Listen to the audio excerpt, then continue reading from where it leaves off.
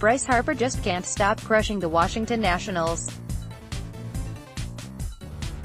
After sending one to the moon in his first game in D.C. as a Philadelphia Phillie, Harper treated the fans at Citizens Bank Park to an opposite-field home run off of Stephen Strasburg on Tuesday evening. Harper's fourth home run of the year gave Philadelphia an early 4-1 lead, no mercy, from Harper, who continues to haunt his old team. Strasburg was certainly hoping to get the better of his former teammate, but ultimately, Harper outmatched the Nationals starter. It's still extremely early, but the Harper signing has paid immediate dividends for the Phillies, who came into this game at 7-2 with one of the deepest lineups in baseball.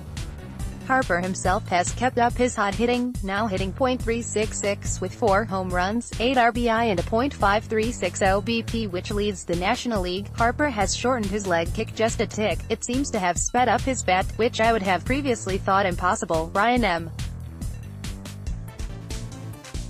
Spader, at @BSawSpader, April 10, 2019. Let this be a warning to all other MLB teams.